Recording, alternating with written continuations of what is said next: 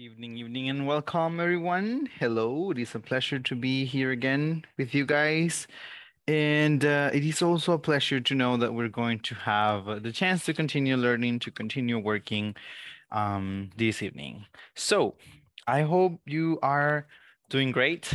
Just as a friendly reminder, I just wanted to make clear once again that we're going to be having classes tomorrow and Friday as well, because we have to recover that class from last weekend or from last Friday. Therefore, we're going to be working tomorrow and Friday as well. But it is great to see you again. It is nice to have you. So hopefully tonight we're going to be having a delightful class. Now, I just wanted to clarify also that for this evening, the question, I want you guys to be open-minded, because many times when I ask this thing, I mean, it's something that I like to know. Many of the things that I ask you guys at the beginning are, of course, for you to practice, but at the same time, I like to ask some questions because I feel like that way we have like a chance to know one another a little bit better. And as I said at the very beginning of the course, learning a language is something that happens in a community. Therefore, if you know the people in your community, it's a little bit easier to get along with them. So yeah, the question for tonight, I will ask you warmly to be open-minded. Just let your mind fly and try to explain as much as you can about it, because it is something that I think we all can dream of. And well, just so I don't make it any longer, I'm going to tell you the question for this evening is going to be, if you had a chance to move, not to travel, but to move to another place, it can be another country, another department, where would you move? And if you can explain a couple of the reasons why. If you don't have any reasons, only because you have heard about the place and you like it, it's all right. We're not like obligated to know. But I just want to know, like if you could move, if you had a chance to change your life, to like just leave it all and go, or of course take your family with you, where would you go? Where would you like to go, and why? So that is the question. Now, before I start asking you guys the questions, you guys already know for tonight we have to continue working on the three-word phrasal verbs. We're also going to be dealing a bit with some conversation and some suggestions on how to make, or some ways on how to make suggestions. Those are the main three things that we're going to be dealing with after we're done, with this practice at the beginning. So this night, I don't want to be calling you. Therefore, I will ask you warmly once again if you can be more of like volunteers to participate. So who would like to go first before I start calling you?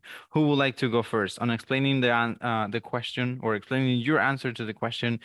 If you would move, where would you move, and why would you like to move?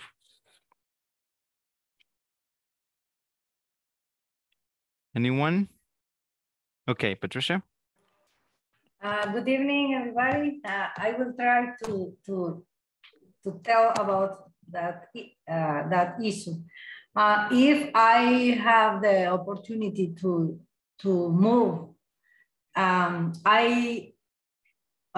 I would like to go to Canada, because in Canada, in Quebec, is living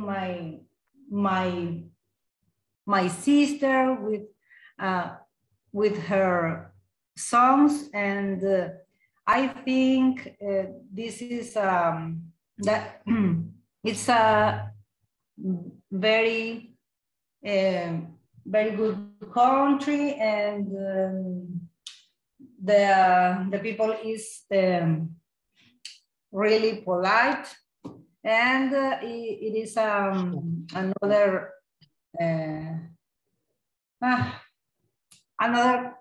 experience that I would like to live.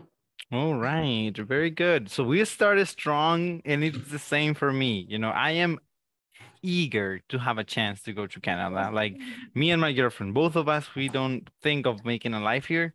We both want to go to Canada. And Quebec is actually one of our objectives because I know that it's probably one of the most welcoming provinces in Canada. And many things about Canada just make it an amazing country. So yeah, I follow your idea and I think Canada will be a great place to move. If if one had to, it would be great. So thank We you. will travel together. Yes, of course. Yeah, we will be neighbors, We could travel together. We could go to concerts together. Yeah, Thank very you. good. Thank you very much. You're welcome. Okay, who else would like to share their plans, their ideas? Where would you move if you had the chance to move? No si son obligados, sino si tuviesen la oportunidad, ¿verdad? De mudarse, de irse a vivir a otro país donde les gustaría irse. Y pues, Mr. Me, yes, okay, go ahead. okay.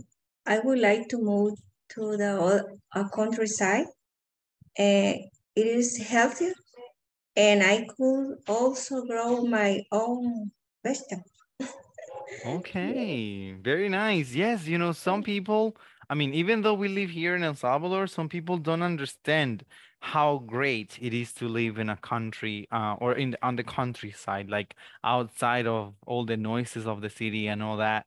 Me, myself, I don't live in like completely in the countryside. It's more like in the border. My backyard, my patio is basically countryside. Like everything I see after my backyard is green, like green and green and green all the way to a river, and after the river all the way to some mountains, and after the mountains you see the beach. But it's a long way though. It's like 4 hours if you're thinking on like walking. But yeah, I mean that's what is on my after my backyard. But in front of my house is a colony, and like 3 or 4 blocks away from my house is the downtown area of El Tránsito. So it's like in the middle, like in the border. So I live both lives if I want. Like sometimes in the afternoon, I just go down to my backyard and I just hang a hammock and just relax there, just feeling the breeze, feeling the fresh air. But if I want, I just take my bike, ride a couple blocks, and I'm already at the city center, or as we already call it, the downtown area of El Tránsito. So I have the experience of living both lives, and I can see how if you have lived in the city for a long time, you will enjoy living in a countryside. So very nice idea. Great. Thank you for sharing, Jancy. All right. Who else would like to provide an idea on where you would like to go if you had the chance to move? Teacher, may I speak? Yes. What is the question, please? I'm sorry because I couldn't be on time. The question is relatively simple. If you had the chance to move, where would you go, and what will be some of the reasons for you to move from your place, from your house, to another country or to another state or department, as we call them? So, if you had the chance to move, where would you go and why? I would like to get to live in Switzerland. Oh, okay. Because that's the most paradisiac place I have seen. Yeah.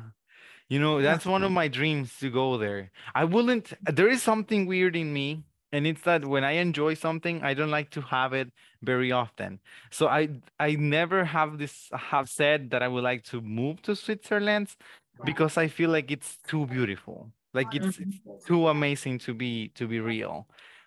So I would like to visit it many times, probably, but not move there. Yo siento que, o sea, en mi persona, ¿verdad? No estoy diciendo que sea mala idea, sino que en mi persona siento que es tan genial que pasado un tiempo quizás podría dejar de encontrar cosas geniales y, ¿sabes? Siempre cuando encuentro algo que me gusta, a mí me gusta conservarlo, como tipo, no lo hago todo el tiempo, sino de vez en cuando para poder disfrutarlo cada vez. Therefore, I wouldn't move to Switzerland, but I would love to visit Switzerland. Yeah. Yes. Yeah, so very nice pick. That is a very, very nice pick. Yeah, thank Yeah, you. thank you for sharing, Sandra. Okay, who else would like to share? ¿Quién más tiene ideas de dónde les gustaría irse si tuvieran la oportunidad de mudarse? It's kind of like EA, but you have to say. Me, teacher. Okay, so, okay, go ahead. I think something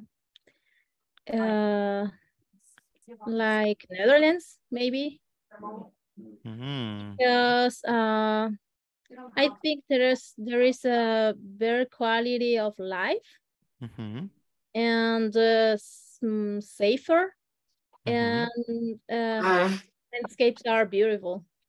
Yes, I have heard so too. I have seen some pictures, you know, of all the beautiful landscapes that you can find in the Netherlands. Same as Scotland. I didn't know that Scotland was as beautiful as it appears to be, but yeah, Netherlands is also a very, very good option. And I have heard that it's developing, even though it's a European country. You know, Europe is pretty developed already, but they say that the Netherlands is growing. Like it's job opportunities are growing, and the country is very open to some, like, to welcome people from different regions of the world. So it will be great. I think it is a nice place nowadays to move, I would say. So very nice pick as well. Great. Thank you for sharing, Jeanette. All right. Somebody else, maybe we can hear from, okay, Wendy. Me, teacher. Hi. Okay. Hi. A few years Hi. ago, I visited a house in Palo Alto. That's the name of that colonia. How do you say colonia? Colony or neighborhood. Colony. Neighborhood. Yeah, neighborhood. And that house, it was in a beautiful space because didn't have neighbor in front or behind. So the place was very, very beautiful, and the house was building in a modern way. In a modern way. I like very much, but it was far from the city of San Salvador because it's on the way to La Libertad. Oh, so you're talking Palo Alto here in El Salvador. I thought you were saying Palo Alto in San Francisco. Yes. Les juro que yo me lo estaba imaginando en Estados Unidos. No. Here in El Salvador. Oh, okay. But the house was very, very beautiful. Yeah, I can imagine. Because it was building in a modern way. Okay, great. Great. So you have seen an amazing place to live here in El Salvador as well. Nice. Very, very nice. Yeah, les juro que yo en serio me estaba imaginando toda la estructura, o sea, porque no he ido. Quería ir, supuestamente iba a ir, pero mi papá no me dejó a San Francisco. Entonces, y les juro que me lo estaba imaginando en Estados Unidos, o sea, en Palo Alto allá. Pero bueno, okay. So great. It will be nice, you know, if you have the chance to move to a place like that you love. I think it is good. And also, if you, as you mentioned, you don't have neighbors in front or behind. Yo sé que, o sea, puede ser complejo, pero igual lo mismo pasa en mi casa. Yo no tengo vecinos enfrente, por ejemplo, el terreno de enfrente es de mi papá. A un lado está solo, al otro lado también está solo, y detrás, como ya les dije, o sea, el patio trasero es bien amplio.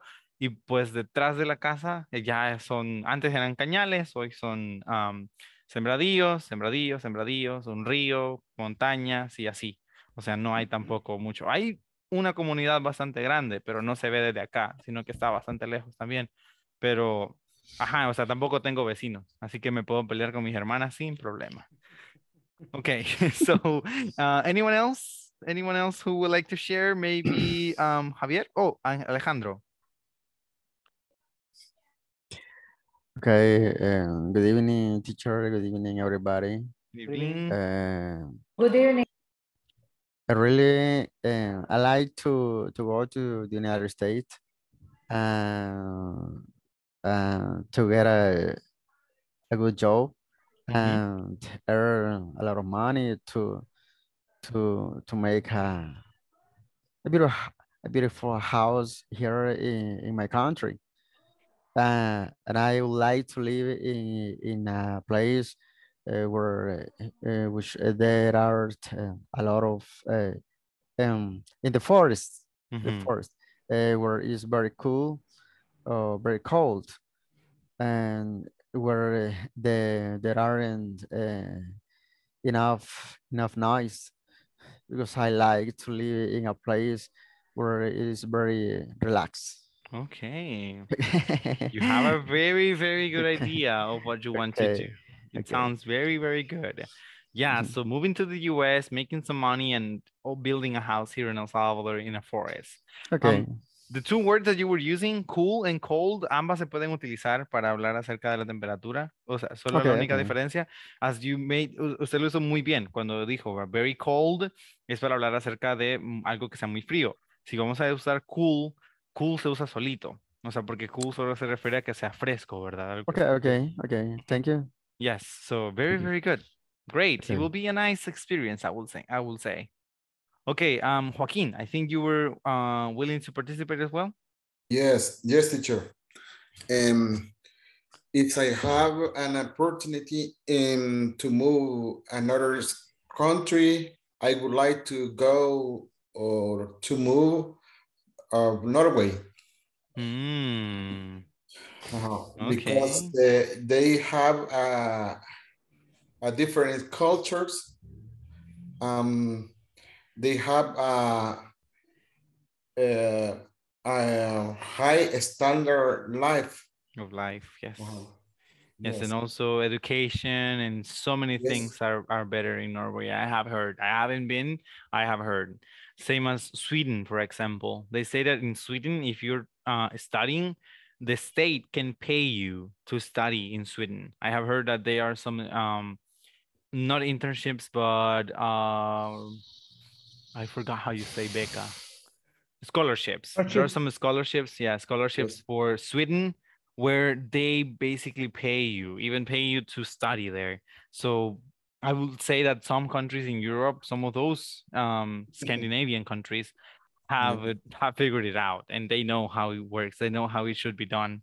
Because here, you know, it will be cool that in our country, they will pay you some money just because you are going to bed late because of these classes. Can you imagine that? ¿Se imaginan? Si ustedes me invitaran a mí. O sea, that would be so cool, so cool. Okay, great. Bueno, a ver, one more person. ¿Alguien más que le gustaría compartir? If you had the chance to move, where would you like to move and why? Me, teacher. Okay, go ahead, Good Walter. evening, fellas. Good evening. Oh my God, I'm sorry. Yesterday I couldn't attend. It's all right. Yeah. Okay. If I have the chance Ya lo to sacamos move... de la plataforma, pero está bien.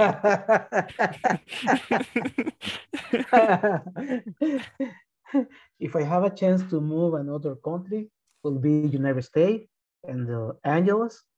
I don't know. First, I like because first for climate, it's like to El Salvador sometimes. Yes, very similar. Yeah, even though, and I try to get a better job. Sometimes when you move from El Salvador to United States, specifically Angeles, the person always try to get job, for example, a driver, clean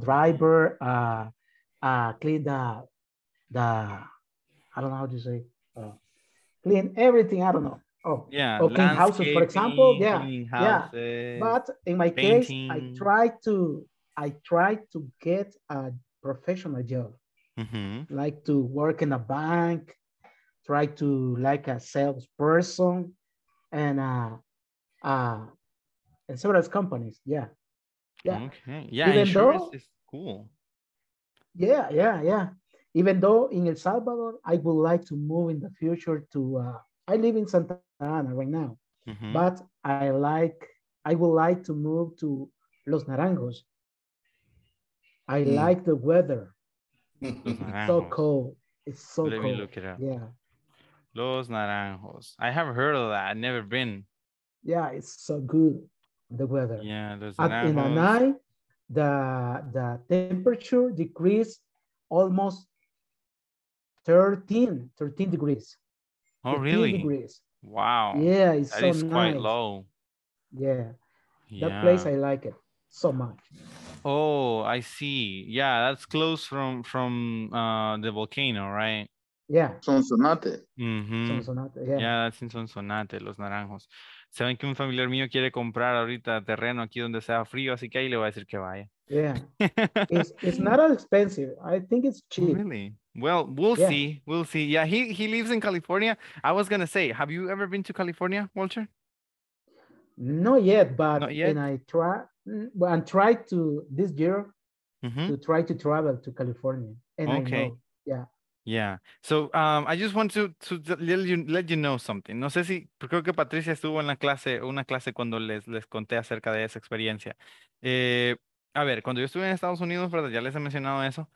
Mi familia, pues, me mandaba a traer, digamos, a veces, ¿verdad? Que los visitara y así. Yo tengo familiares, un montón, como casi todo salvadoreño, en California.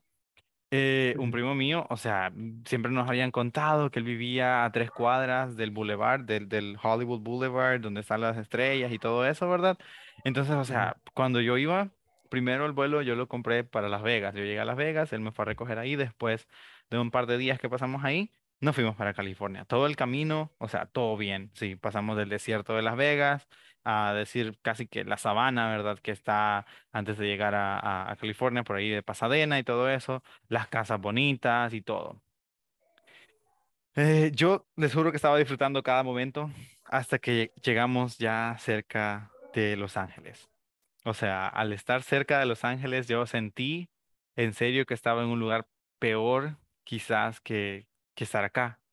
O sea, porque en las calles, ¿verdad? Hay como, o sea, la calle está como en un hondo, entonces y así en los lados, en los paredones que se veían a los lados, los montones de basura, la gente quemando la basura en esos paredones, todo sucio, sucio, sucio. Luego, al llegar a Los Ángeles como tal, las calles de la ciudad, o sea, son negras, pero no de asfalto, sino que son negras de humo. Las paredes eran en algún momento de concreto, pero son negras también del humo. ¿Cómo se llaman? Los signs, o sea, los rótulos no se ven porque están negros también. Entonces, y las paredes que no están negras están llenas de grafitis. No es algo necesariamente malo, ¿verdad? Pero algunos quizás sí sean malos. Yo no sé, no conozco cómo funciona todo eso allá. Eh, pero, o sea, fue como que la primera vez, primera impresión, yo había visto tantas veces California en las películas, o sea, que Yeah. ansiaba llegar, que ansiaba ir a Los Ángeles, y cuando llegué fue como, ¿qué hago aquí? O sea, no parecía que era cierto. Ahora, no quiere decir que no me gustó. O sea, eso fue la primera vez. Fui al paseo, ¿verdad? Al Hollywood Boulevard, y me di cuenta de que, o sea, el lugar ese solo lo lavan cuando hay películas que grabar, cuando hay series que grabar porque por lo general está chicloso. O sea, los zapatos se me pegaban a mí cuando estaba caminando yo sobre las estrellas, yo viendo ahí George Clooney, cualquiera, ¿verdad? Y los zapatos pegados a la cerámica o a las estrellas esas. Entonces y fue como que, jeez, o sea, no era lo que yo esperaba. Conste. Después, cuando regresé la segunda vez, sí me gustó más, porque ya pude trabajar con mi primo, o sea, hice algo de dinero, y fue como, por esto vive aquí la gente. Y la tercera vez que fui, les juro que esa vez sí amé, o sea, amé California, pero más que todo creo que ya fue por la nostalgia, o sea, porque ya tenía como 8 años, 8 años, 8 meses allá, entonces y ya quería regresar, ¿verdad? Y pues en California es más fácil que un blanco les hable español que, o sea, que ustedes necesiten utilizar el inglés.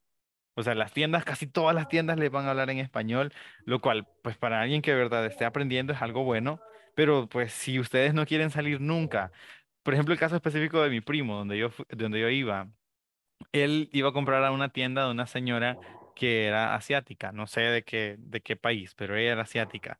Ella no hablaba ni inglés ni español pero entendía español. Él llegaba y le decía, deme 2 cafés, así, allá y allá. Entonces ella hablaba, o sea, su idioma, ¿verdad? Y le entregaba los cafés y lo saludaba y todo, pero ella no platicaba con él, pero él entendía el español, porque ahí pasaban todos los trabajadores esperando que alguien les diera chance para trabajar y así. Entonces, y fue como que, o sea, me gustó, como les digo, más que todo por eso, por el aspecto de la nostalgia, del escuchar un montón de español, porque ya estaba cansado donde yo vivía, que nadie más hablaba español, solo yo.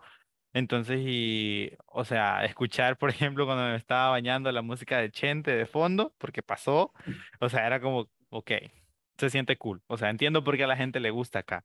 Pero no es, o sea, solo para que sepan, no es necesariamente así como se lo presentan a veces a uno en las películas o todo, ¿verdad? Que es bien lindo. Hay ciudades que son más lindas. Por ejemplo, en mi caso, la ciudad que más me gustó de todas las que pude ver fue San Diego, pero San Diego es una ciudad bien peligrosa, supuestamente, por los cárteles y todo lo de la droga. Pero, pues, en mi caso personal fue la ciudad que más me gustó. Así que por si en algún momento van a California, ¿verdad? Ya van a saber, sí, ya van a tener idea. Ahora, claro, los ojos de cada uno experimentan las cosas de manera distinta. Por ejemplo, en mi caso, otra de las cosas que me ganó fue la comida. O sea, en California la comida es fabulosa. Pero pues, igual. I hope Las you in and guys. out, las in and out. Ah, sí, las In-N-Outs, les juro que sí, mi primo se, bueno, una vez, la última vez que fui, con eso me fueron a esperar, o sea, estaban en el aeropuerto y ya tenían compradas las In-N-Outs, porque había una ahí cerquita del aeropuerto, así que ya la habían comprado. Así que bueno, o sea, son experiencias, son cosas que pasan, pero yeah, I hope you guys can make it, you know, if you have the dream of going to Cali, I hope you can make it. Because yeah, I mean, visiting new cities, getting to know new places, and also making some money, which is important, is crucial in life. Okay, so thank you for sharing, guys. I hope if you have the chance, I hope I can have my chance also to go to Canada. Because why not, you know? Why not making life a little better? For us, for our families, and for everyone that we can. But now what we're going to be doing is taking a step forward towards that goal, which is basically learning a little bit more of the English language, and that may take us to go to another country. Last night we were reviewing these phrasal verbs. I mentioned that we can use them in many different ways, and we're not like obligated to use them only as they come. Like, for example, if this one here, the example is broken up with, we can always use it as breaking up with if we need it. We can also use it as broke up with if we need it, like that as well. But broken up with, of course, this is as we already know when we use the past participle, it is a set and done situation. Like that is finished, finito, like, you know, completed. Therefore, it is something that has happened already, and there is probably no solution or no way back from this situation. If we use it, for example, as broke up with, then we are probably just explaining a situation that happened. If we say breaking up with, then we're referring to something that is currently happening. Breaking up with. Let's say that you know a friend of yours who is ending his or her relationship, you know. You can tell the rest of your friends, yeah, Melissa is on her way because, well, she's breaking up with her boyfriend. So she wants us to meet here and to spend some time with her. Same with come up with, you can also say, for example, this is for you for coming up with so many good ideas. You can use it like that. Say coming up with so many good ideas. Or if you had just had an idea, an occurrence, you can say, hey, I just came up with that. I just came up with that, you know? Or we can also mention that someone just happened to come up with something. Ahora, esta frase, se me había olvidado, ese phrasal verb, se puede también utilizar cuando alguien así de repente aparece con algo, ¿ok? Por ejemplo, digamos que estamos en una fiesta, sí, de la nada, o sabemos que en la fiesta hay, qué sé yo, flores, ¿sí? Alguien llevó flores, no había flores, o sea, íbamos a dar comida. Si alguien llevó esas flores y yo me acabo de fijar o yo pregunto, what are those flowers for? O cualquier cosa así, ¿verdad? Alguien me puede mencionar, o sea, que otra persona las trajo. O si no, sí, más que todo cuando es otra persona, perdón. Cuando es otra persona, o sea, yo lo puedo decir, ¿verdad? Como queriendo culpar, digamos, a la otra persona. O sea, yo puedo decir, Mónica came up with those. O sea, como tipo a Mónica se le ocurrió. Podríamos entenderlo de esa forma, pero también se puede entender, ¿verdad? Que Mónica fue quien las trajo, sí. Pero ese podría ser otro contexto en el cual se utilice el come up with. No solamente se va a usar cuando alguien tiene una idea, ¿verdad? Así de forma específica. Casi se refiere a lo mismo a tener una idea, porque pues, o sea, traer algo diferente de lo cual se había planeado es algo distinto, una idea distinta, pero se puede, ¿verdad?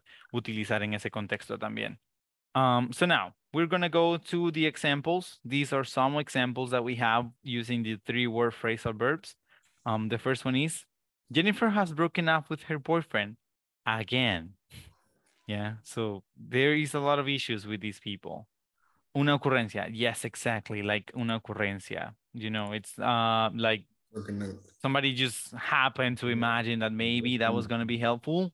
So they brought it to the party. They brought it to whatever activity we're being part of. Okay, so this is an example. Jennifer has broken up with her boyfriend again. Kevin came up with a great idea for our class reunion. Kevin came up with a great idea for our class reunion. The number 3, I'm not looking forward to typing my essay. Maybe I'll get it done professionally. I'm not looking forward to typing my essay. Maybe I'll get it done professionally. Eso es lo que hacen ustedes, miren, antes de entrar a la clase, antes que yo entre. O sea, dicen, no me siento con ganas de hacer los ensayos. Quizá me conecte temprano y pida copia. Básicamente, sí. Ahí está. Walter lo tengo en la mira. Just kidding. Okay, so I'm not looking forward to typing my essay. Entendemos que esta oración se refiere, ¿verdad? A que, o sea, no está ansioso por escribir su ensayo. Quizá lo mande a hacer de forma profesional. Sí, maybe I'll get it done professionally. Number 4. My doctor says I'm overweight. I should cut down on fatty foods. My doctor says I'm overweight. I should cut down on fatty foods. Overweight is when we are a little bit over our healthier self. So yeah, overweight cuando estamos un poco pasados de peso, ¿verdad? My doctor says I'm overweight. Mi doctor dice que estoy, pues, con sobrepeso, un poco de sobrepeso. I should cut down on fatty foods. Debería cut down. Recordamos que a qué se refería cut down on. Reducir, ¿sí? Reducir, en este caso, en español conste, se convierte en una oración más larga, porque si solamente dijésemos reducir las comidas grasosas, ¿verdad? Puede tener sentido, pero en muchas ocasiones yo he escuchado al menos la oración reducir el consumo de comidas grasosas. Entonces, en español, para que tenga un sentido más completo, se hace también un poquito más larga, pero en inglés, solo con decir I should cut down on fatty foods, you have it ready to go. Number 5, Rob can't keep up with the students in his Mandarin class. He should get a tutor. This is for someone who is struggling, someone who's having issues understanding or following a group. You know, there's a group of people doing an activity, and a specific activity, and someone is struggling with that.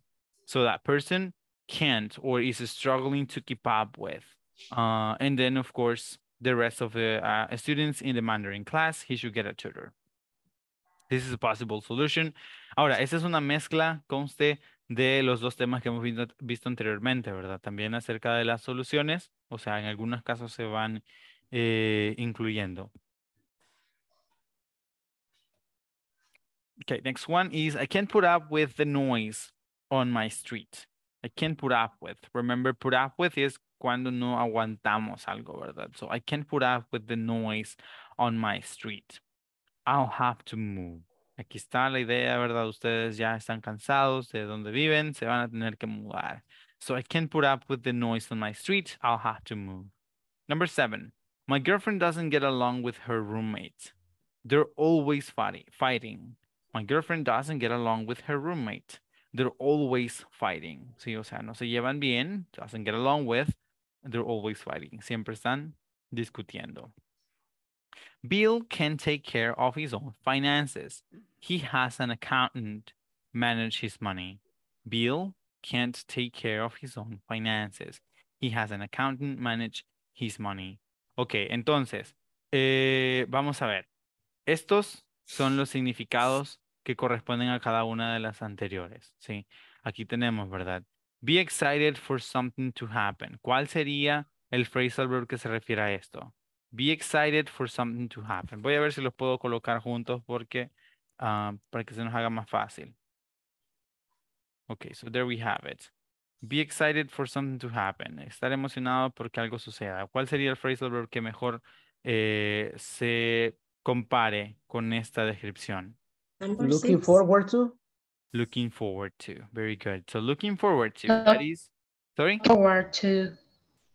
Looking forward to. When you're excited for something to happen. Now, in the romantic relationship, very simple. Broken up with.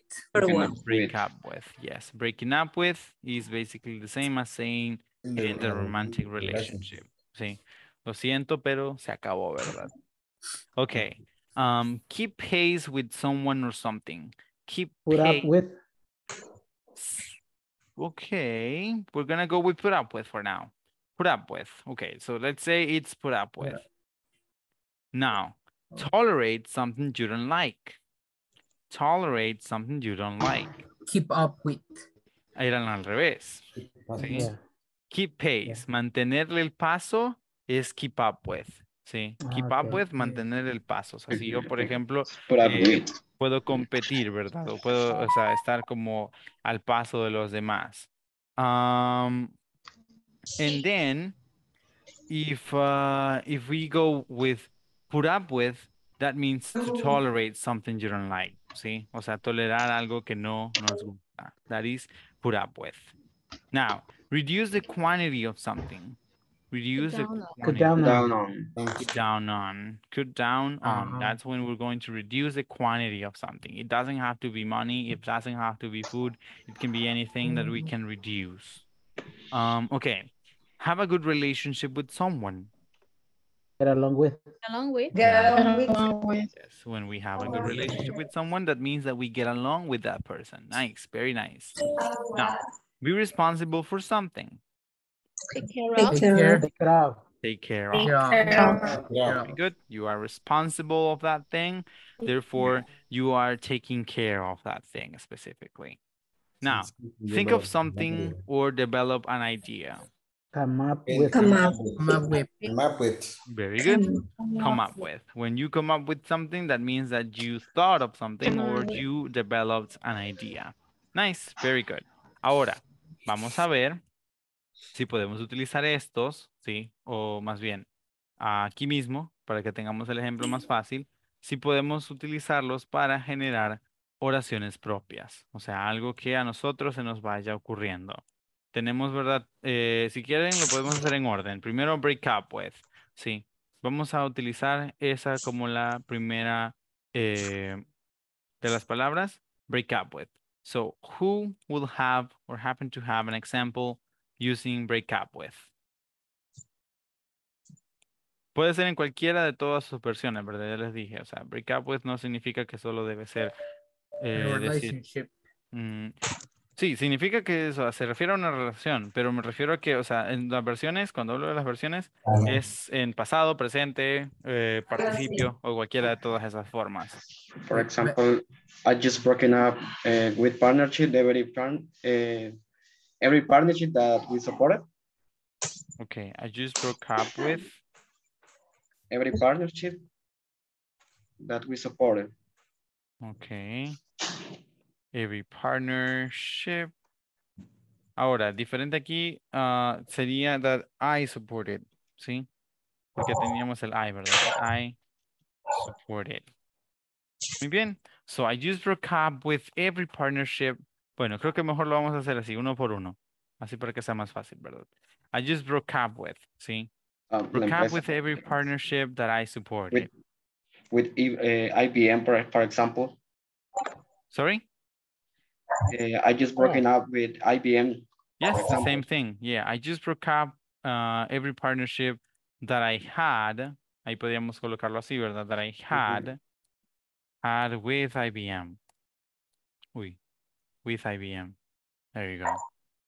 So yes, I just broke up with every relationship, every partnership that I had with IBM. Great. No se Very le good quitaría example. no se le quitaría el with. May I, teacher? Yes, yes, yes. Paul hadn't broken up with the company when he was called to work in another enterprise. Ah, Paul hadn't broken up with the company, right? Or his company, the company. The company when he was called to work in another enterprise. In another enterprise. Nice. Ahora, en este caso solo sería on another. On another Oh, number. no, no. Yes. Okay. Paul hadn't broken up with the company. Broken up with. Sí. En el caso anterior, quien preguntaba si no se le quita el with, es porque igual, ¿verdad? Se deja siempre el with, partnership I had with IBM, porque, o sea, es relación sí, relaciones con IBM, ¿verdad? Entonces, por eso necesitamos ese with para poder especificar eso al final. All right, so Paul hadn't broken up with the company when he was, quote, to work on another enterprise. Great. Entonces, eso es para Called. el... He was called. Oh, Fue sorry. llamado. Cold. Ajá. Cold. Bueno, igual el quote, cuando utilizamos la palabra quote, por eso utilicé esa, creí que a esa se refería, y yo dije, wow. La palabra quote se usa cuando estamos haciendo un estilo de, whatchamacallit, como la mentira que siempre usamos cuando vamos a las tiendas y decimos, no, solo estoy cotizando.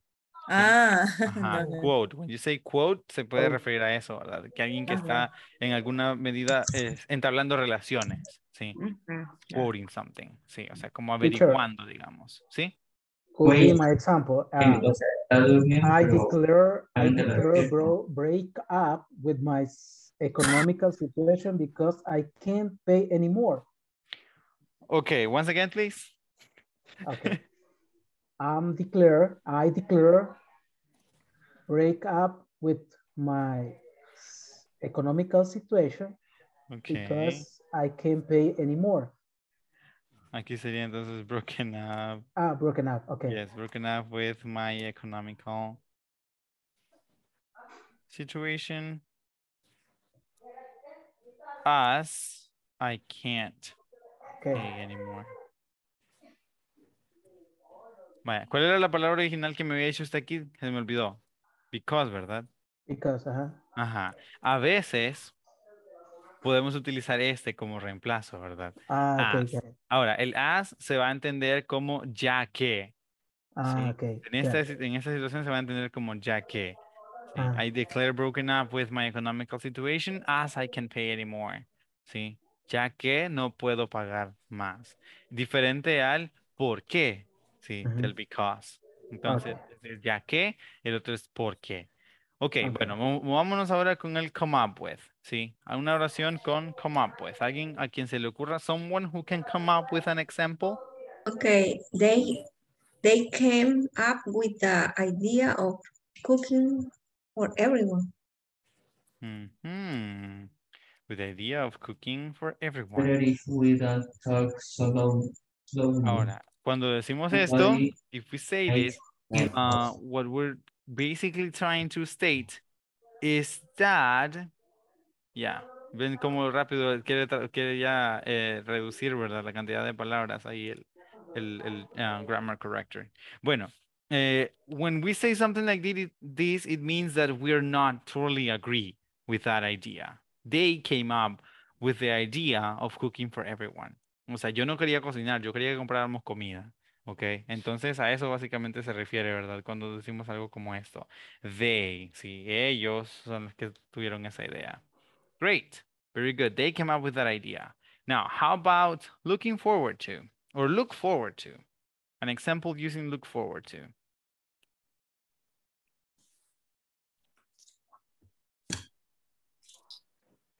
Is any of you guys looking forward, for example, looking forward to the weekend? Probably. Any special thing happening or maybe a special activity? Look forward to. Okay, we have to work on weekends and get rest. I'm looking forward to Christmas in order to receive a good gift. Okay.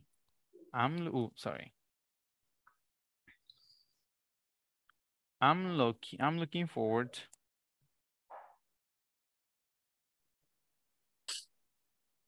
to Christmas. Va a decir usted que le quiero imponer esta palabra, sí, pero es que funciona mejor si la utilizo otra vez.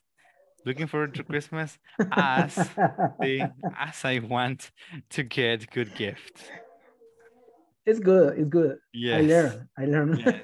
O sea, lo mismo. Así, I'm looking forward Yeah. to Christmas as I want to get good gifts. O sea, ¿cuál era la palabra original? Esa vez también se me olvidó. In order to. In order to, ajá. Yeah. In order to. A ver, si colocamos el in order to, vamos a ver si el corrector lo va a dar.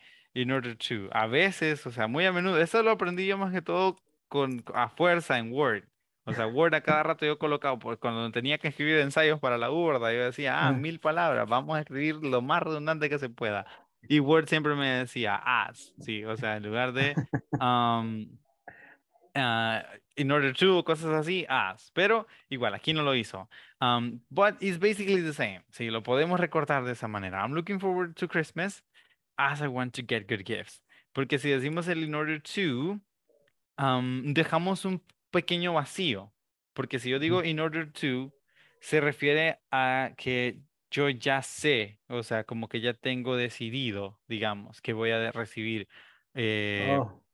buenos regalos. En cambio, si yo digo as I want to, significa que ya que quiero, ¿sí? Ya que quiero recibir buenos regalos. En cambio, in order to sería, ¿verdad? Para recibir buenos regalos, o sea, como si ya estoy seguro, ya las personas me dijeron, mira, te compré esto, te compré lo otro, pero no te lo doy hasta Navidad. Entonces, así sí, ¿verdad? Si ya, por ejemplo, es un niño y ustedes le dijeron a su hijo, te voy a comprar el carrito que querés, pero para Navidad. Entonces ahí sí, el niño puede decir, I want it to be Christmas already in order to get my car or my new toy car. ¿Sí? Yeah. Y ya sabe que eso es lo que va a recibir o ya sabe más o menos cuál es el regalo que le van a dar. Así que por eso el in order to se usa más para referirnos a cosas un poco más certeras, ¿verdad? En cambio, el as es como un tipo de introducción, o sea, es como introducción al deseo que tengo, el deseo de recibir buenos regalos. Okay. Very good, Alejandro. I came up with a big cake for my... Aquí solo una pequeña diferencia. Vamos a regresar al came up un momento. Solo voy a leer también el ejemplo que mandó Sandra. Our manager came up with some great news. We have to work on weekends and get rest on weekdays. Ahora, yo no sé si eso es con sarcasmo o si es en serio, porque yo, por ejemplo, I will never be happy if I have to work on the weekend and I will have a weekday off. Ok, aquí solo sería este pequeño cambio. Mire, Alejandro, wife's birthday. Sí, I came up with a big cake for my wife's birthday. Wife's birthday. Muy bien. Ahora, Patricia tiene, I am looking forward to an opportunity to make a trip. Otro pequeño cambio. Uy, ahora sí que ando bien corrector. Ya tiempos me criticaron aquí en Bien clases de gramática. sí, aquí en clases de corporativo me han criticado, me han dicho, mire, teacher, es que usted no nos dice directamente en lo que nos equivocamos. Bueno, pues hoy les tocó a ustedes pagar los platos de los que han reclamado antes, ¿verdad? Aquí sería Mejor, así aprendemos. Okay, I'm Yeah. looking forward to an opportunity to make a trip to Canada. Sí. Ahora, ¿cuándo utilizamos el at? ¿Cómo puedo yo decir at Canada? Sería bien complejo, porque el at en realidad se usa, perdón, para hablar de lugares específicos, o sea, lugares bien específicos. Y principalmente se va a usar con lugares en los cuales nosotros pasamos mucho tiempo. Examples, at home, at church, at school, at work. Para esos 4 lugares es lo más común para lo que se utiliza at. Ahora, diferente, si ustedes están en un lugar donde han acordado, ¿verdad? Reunirse, donde han acordado verse con alguien. O sea, y ustedes le escriben a esa persona, hey, I'm already at the supermarket. ¿Sí? O sea, básicamente ya estoy en el super, o sea, donde acordamos, at the supermarket. Pero si es un lugar amplio, una comunidad, por ejemplo, no utilizaré at, sino que voy a usar in, ¿sí? Por ejemplo, si yo me voy a ver con ustedes, ¿verdad? En San Salvador, yo les digo, I'm already in San Salvador. See you at Metrocentro. See, I'm Yeah, already in got San it. Salvador. See you at Metrocentro because we're specifically calling Metro. That's the Yeah. specific place. San Salvador is too general. So if we're talking to going to a country, for example, you know that a country is way bigger than a city. Therefore, if, for example, Patricia next week has the opportunity to go to Canada, she can say, I'm already in Canada. you cannot say I'm already at Canada. How can you use at for referring to something like that? You can say, for example, I'm already in Canada at my sister's house. ¿Sí? Ya estoy en Canadá en la casa de mi hermana. I'm already in Canada at my sister's house. Entonces vamos básicamente reduciendo el scope, ¿verdad? Como cuando estamos utilizando el mapa y nos vamos acercando cada vez más. Entonces el at es cuando llegamos a ese último espacio, ese último poquito del zoom que nos puede dar el mapa o el satélite, ese sería el at. El resto sería, por ejemplo, in. Generalmente es in, ¿sí? Teacher, yo escuché acerca de into y onto. Tiene relación con eso también, ¿no? En cierto modo. Pero no lo entiendo. Ok, vaya, vamos a ver. Con el into, ¿sí? Into, por lo general, se usa para hablar acerca de sentimientos. Es una cosa, o sea, bien común con el into, ¿sí? Por ejemplo, si yo quiero decir I'm really into y menciono específicamente qué es lo que a mí me gusta. Ahora, ¿qué pasa con el onto? Onto se usa cuando es alguien más el que hace alguna actividad. Por ejemplo, si a usted le gustase a alguien más, esa persona puede decir, oh no, she's really onto you. ¿Sí? Onto. Entonces, ese es uno de los ejemplos, pero no sé usted en cuál otro caso lo ha escuchado. Si es No, como como que escuché como que preposición del alguien lugar. decía, del lugar. Ah, ok. ¿Y cuál es Ajá. la confusión que nos causa en ese caso específico? Es que cuando está dentro de in, por ejemplo, está dentro de un lugar específico y usted se mueve dentro de ese lugar, que ya es in, ahí Ajá. es into. Into, yes. Walk Ajá. into the library, for Ajá, example. Yeah, ajá. you are onto the supermarket, ¿sí? Estamos no, perdón, onto the department store. Ajá. And somebody asked me to go into the library section. Sí. Entonces es básicamente onto para otra vez, para Es más algo reducido, es más reducido, como ajá, lo que para usted algo está más diciendo. general y el into es para algo más específico todavía, Ok, sí, incluso más específico. ok. Ajá, entonces onto como, o sea, digamos, ya acordamos, ¿verdad? Que nos vamos a ver en metro, ¿sí? So I'm arriving onto Metro Centro, estoy llegando a Metro Centro, general. Okay, I can tell the other person, let's meet into Pollo Campero. Sí, o sea, nos vemos en... Ahora, no así, porque conste, en ese caso no se utilizaría como primera opción into Pollo Campero, sino que in Pollo Campero. ¿Sí? Pasaría si la persona ya está en el pollo, ahí sí, ¿verdad? Ajá. We Es are más sitting, reducido, lo del ajá, mapa que usted dice, we are ¿verdad? sitting, exactamente, we're sitting Ajá. into the kids section. Ah, Ahí ok, sí, ¿verdad? Ya en el ok, pollo, ok. ahí sí le digo, ¿verdad? En la sección de niños, o sea, como Ajá. todavía más específico el scope. Ujú. Ok, got it. Entonces, esa sería la diferencia. Vamos a ver ahora. Tenemos otras tres oraciones. Sí, dígame, Joaquín. I have an example with cut down. I have to cut down my spending because I have a short budget. Very good. I have to cut down on my spendings. I have.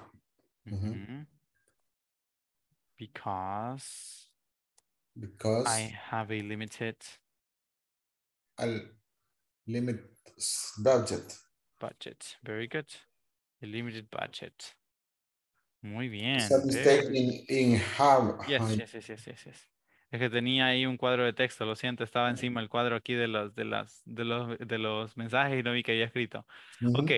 Okay, very nice. That is a very, very good example as well. I have to cut down on my spendings because I have a limited budget. Ahora, por ejemplo, aquí no caería nada mal utilizar un adverbio. I have a very, ¿sí? Perdón. ¿Qué es lo que genera si yo coloco a very limited budget? Lo que genera esto es un sentido de urgencia. Porque recordemos, ¿verdad? El cut down on es algo que se supone que debe suceder, o sea, casi como que de inmediato, o sea, reducir algo, más que todo en un ejemplo como este. Entonces, si yo coloco ese adverbio, very limited budget, genera la urgencia de que yo debo reducir mis gastos ya, porque ¿cómo se llama? Mi presupuesto no es muy alto, sí es limitado. Entonces, por eso mismo, a veces sale mejor, ¿verdad? Si incluimos un adverbio como este, o sea, para poder darle mayor sensación, por decirlo de cierta forma, al ejemplo que estamos presentando. A ver, Eduardo mandó un ejemplo que en el chat teníamos. I gave her a nice present to make up for missing her party. Very good. Make up for. ¿Sí? Para reponer. Make up for. Básicamente a eso se refiere, ¿verdad? Make up for. Aquí creo que no tenemos el ejemplo. No, no está make up for, pero muy bien. Este sería make up for missing her birthday or her party. Sí, I gave her a nice present to make up for missing her party. Muy bien, muy, muy buen ejemplo. Sí, make up for, una vez más, se refiere a hablar acerca de reponer, ¿verdad? Cuando creemos que hemos cometido un error and we're trying to make up for that mistake. Arreglar, reponer ese error. Next one is from Sandra. We have, I'm looking forward to hearing from my relatives in the USA. Very good. Very, very good. I'm looking forward to hearing, ¿sí? Estoy esperando o ansiosa de escuchar. Uy, aquí no copié la I. De mis familiares en los Estados Unidos. Great. Very, very good. Ahora, next one from Daniel. I have been smoking a lot. I must cut down on it for my health. Nice. Very good example. I hope it's not true. If it is, well, good luck with trying to cut down on that. I have been smoking a lot. Aquí incluso, o sea, utilizando, ¿verdad? La forma completa del el pasado perfecto, perdón, presente perfecto. I have been smoking, perdón, no. Este es presente, pasado participio. That's the thing. I have been smoking a lot. I must cut down on it for my health. ¿Sí? Ahora, este for también, aquí sí, podría ser reemplazado por un because. ¿Sí? Because of my health. Debido a mi salud. Ahora, for my health funciona. ¿Sí? Pero, digamos, funciona mejor si yo quiero mencionar cuándo esto va a beneficiar a alguien más. Esto, ustedes lo pueden ver, por ejemplo, cuando hablamos acerca de regalos, ¿sí? O sea, for se refiere, o cuando tenemos, ¿verdad? Las cartillas estas de los regalos o las tarjetas, for se refiere a para, ¿sí? Y normalmente es cuando vamos a dar algo para alguien más. Digamos que si yo utilizo for, puedo también colocar for my family's, ¿sí? Family's well-being. O sea, también podría ser algo así, ¿verdad? Como que es algo que va a beneficiar a alguien más. Entonces, ¿se puede utilizar para decir for my health? Yes, but sometimes it can be misleading, ¿sí? O sea, puede ser un poco, ¿verdad? Confuso. Pero igual, funciona. Okay, my friend is kind of envious. I don't understand her. I must consider it to break up with her relationship. I must consider it. Aquí solo una pequeña cosa. Esto sí o sea, iba bien, pero nos fuimos un poco largos. Must consider, nada más. Sí. To end with that relationship. My friend is kind of envious. I don't understand her. I must consider to break up. Oh, perdón, aquí también sería to break up. Porque eso es algo del presente. Sí.